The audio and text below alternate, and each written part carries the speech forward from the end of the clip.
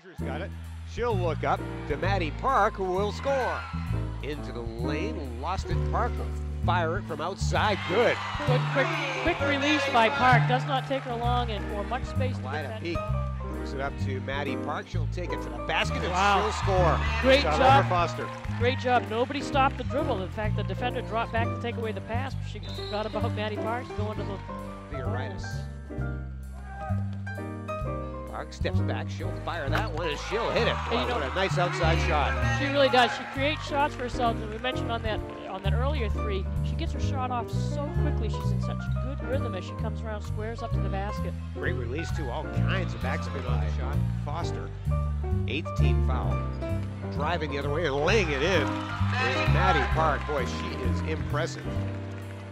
A very good first half. Won't go back up with it because of Foster. Here's Park. Got it! She can shoot it. And it's a three-point game.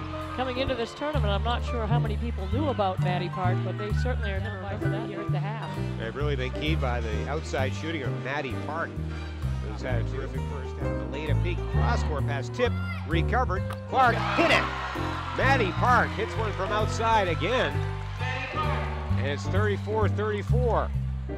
Park is lights out from the three-point land tonight. She is really by the Eagles. They'll try to feed it up ahead, but hassling back there to take it away is Maddi Park, and she'll recover it on the baseline. Boy, she's fast. She's fast. She's got good body control, too, to be able to turn that corner and avoid going out of bounds. 2-point lead here. Just about halfway through the quarter. It's 5, 45-39. Final minute of the third quarter. Inbounded to Dow. Knocked away from Dow. Loose. Taken away. It's a steal by Maddi Park to the hoop. She scores. She can come from out of nowhere. Pressure situation. She's got it there, and under pressure is able to get it away to Sanderson.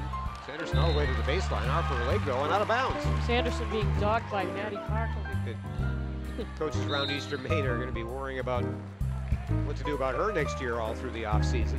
I think probably some coaches from college are probably starting to grin a little bit, too.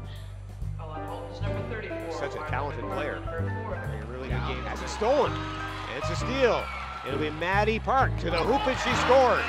You know, you can never count GSA out as long as Maddi Park's on the floor, because she's going to come up with the steal, whatever it is, and very alertly, as soon as she scored, quickly called the timeout. They're only down.